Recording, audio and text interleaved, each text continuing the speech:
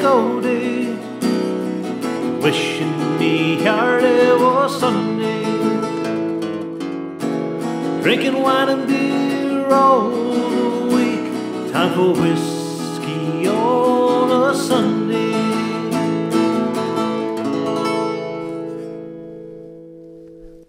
Well, hello everyone.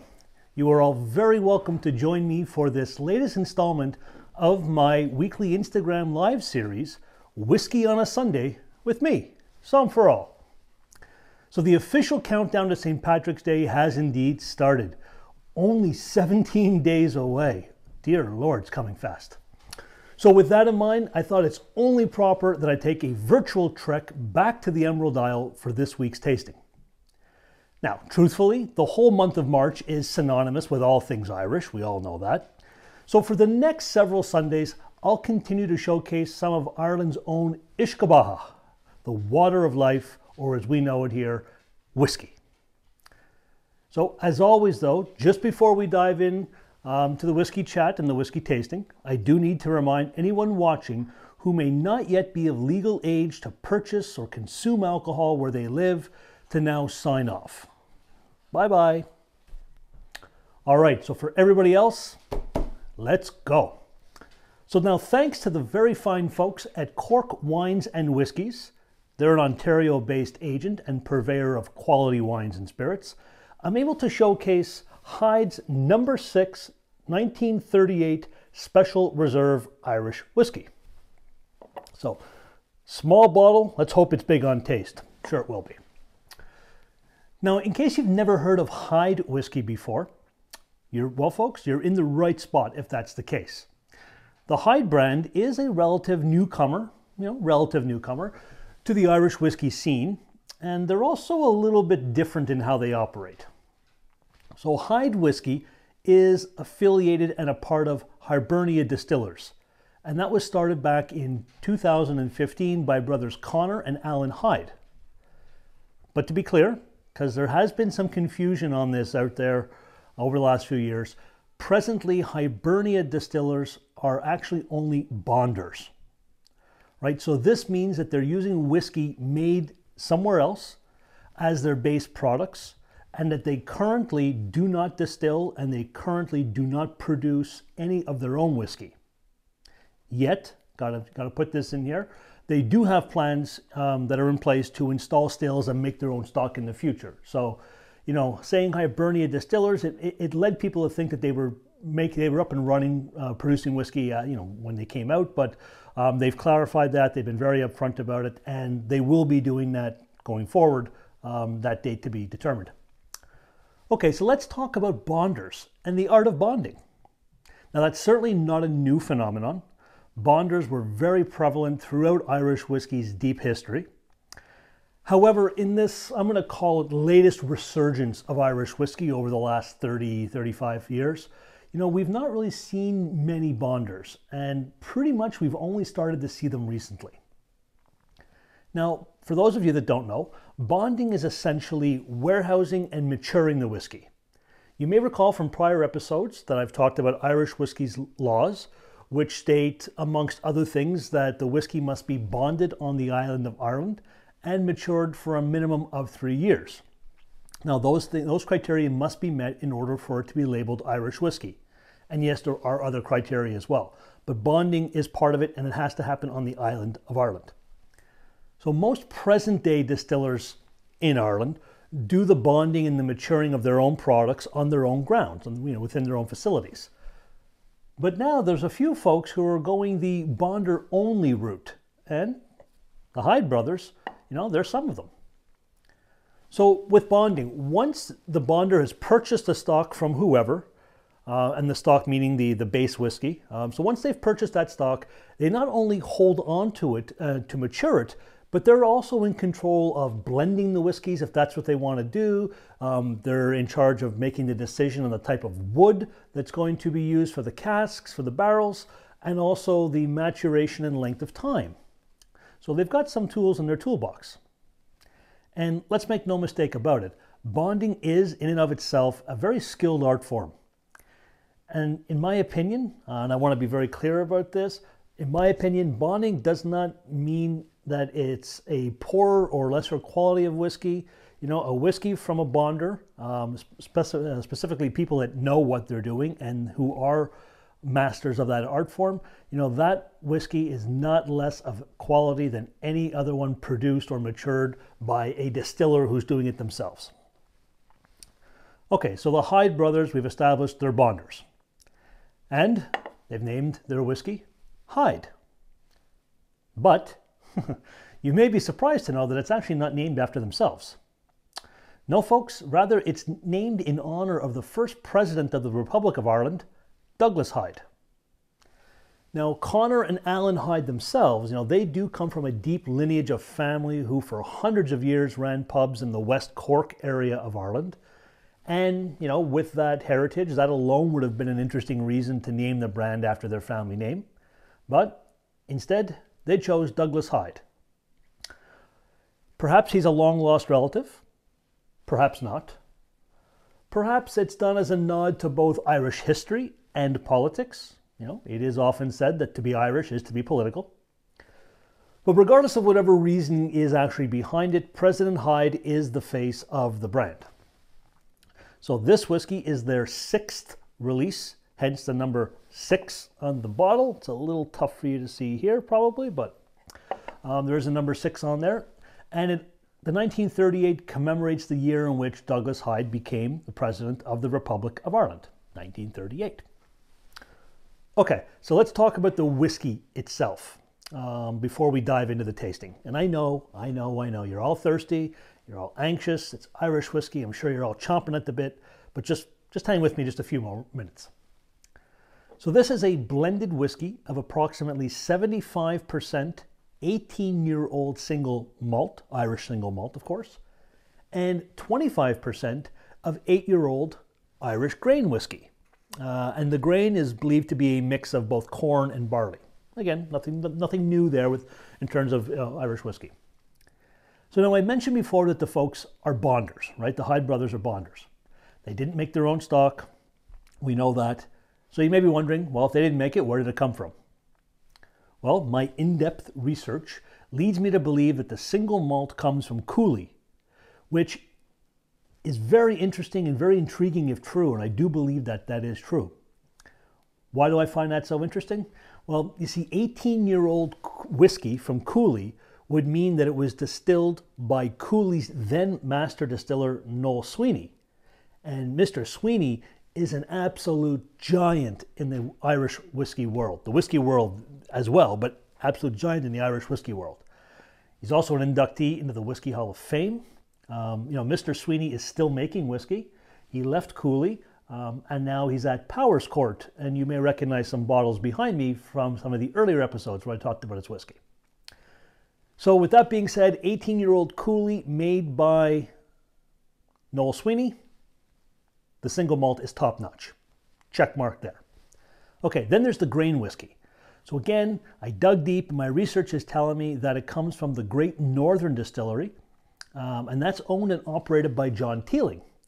Now, John Teeling is the man who many credit as single-handedly reviving Irish whiskey in the modern day. You see, in 1984, he became the first new distiller in Ireland in many years when he opened Teeling Distillery, and that opening that and what he was able to do with Teeling has really led to the ongoing wave that we're seeing today. So no doubt there that both whiskey stocks, the single malt and the grain, they're quality. Then there's the wood treatment. The Hyde brothers have double casked this one. So what that means is after they've worked their magic in blending the formula, their secret formula, right? They then place it in first in ex-bourbon casks to mature. Then they take it out of those bourbon casks and they recask it in former Oloroso sherry casks. And they've done that for about 9 months. So the sherry cask has seen 9 months of exposure to the stock. Okay, right. Now it's time to taste. So 46% alcohol by volume. And truthfully, that's a little bit higher than Irish whiskeys typically are. They have to be minimum 40, but we don't see a lot in the 46 mark. So 46% alcohol by volume, non-chill filtered, right? I've talked about this process a few times in prior episodes, so I'm not going down that road again. It's a bright gold in color. There may be some coloring agent in here, but again, trace amounts, and that's legal, and I've talked about that enough before. Okay, so we're going to go in for a sniff, do our nose tasting, right? We acclimatize our nose with three introductions. Hi, how are you? It's a pleasure to meet you. I hope you smell delicious. Okay, so the nose is ready.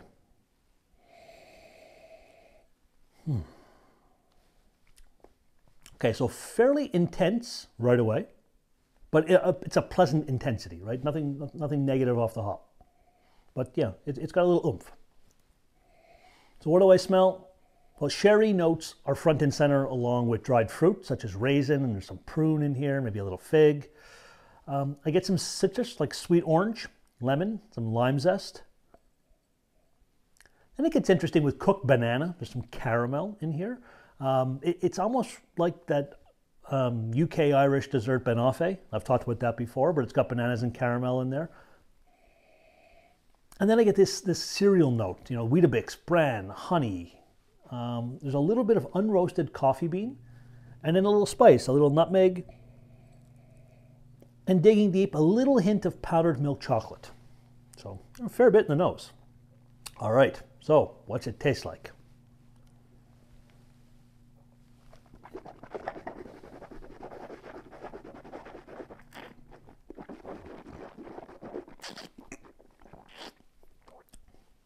Right, we always want to swirl, remember? Coat those 5 flavor receptors. Okay, so first up, so a little good weight on the tongue. So it's not heavy by any means, but there's some substance and it's very creamy on the mouth.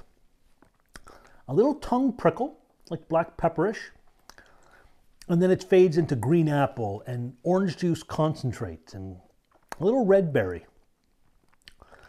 Starting to get some cereal notes now, some wheat, some corn, getting some honey, floral notes,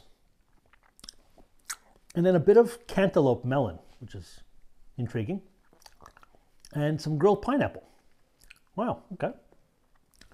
A little salty sea mineral, very nice, keeps everything nice and fresh. And now some spice, some nutmeg, some cinnamon, a little vanilla, which would make sense from the bourbon casks, a little bit of mocha, and at the back end, I'm getting a little bit of that milk chocolate.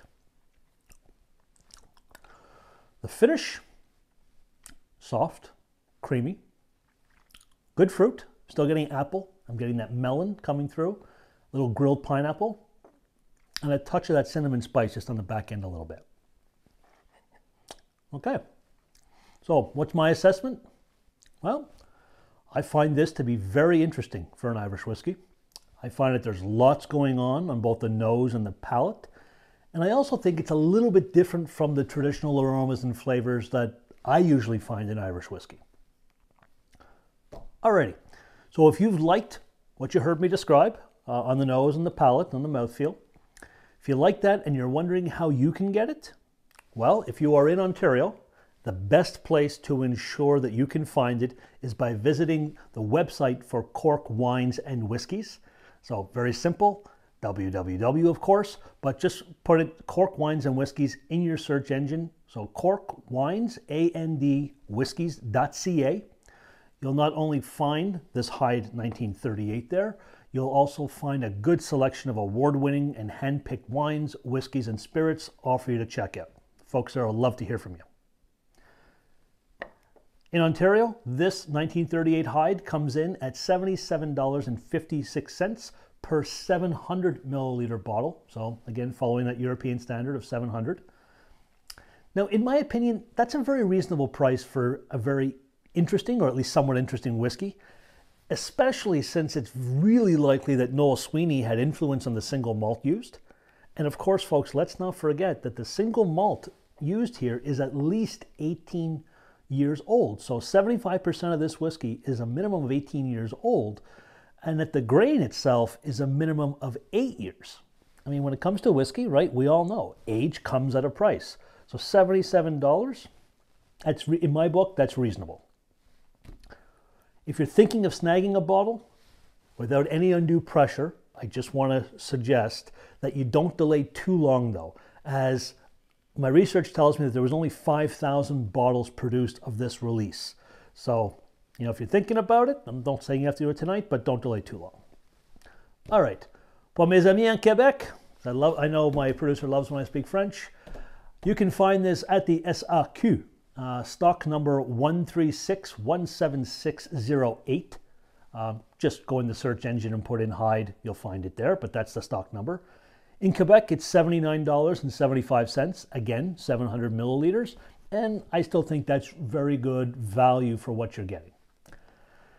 For my friends in the US of A, now for you guys, at least on my end, it seems to be a little tougher to find, but I have seen it on a few websites in the US for around 65 USD. So I think we're getting a better deal up here in Canada, but again, you know, 18-year-old and 8-year-old, 65 bucks, that's kind of par for the course. So folks, that's a wrap for this installment of Whiskey on a Sunday with me, Sam Farrell. So whether you're watching this live Sunday night here with me on Instagram, or if you're catching this on replay via IGTV or via my Sam Farrell YouTube channel, I want to sincerely thank you for spending time with me. Next Sunday, I will indeed be live again on Instagram, 8 p.m. Eastern Standard Time, where I'll be showcasing 2 other Irish whiskies from the Hyde collection, and I don't think you're going to want to miss that one. It's going to be fun. So folks, until next week, as always, please be safe out there, be well, and cheers from Sam Farrell.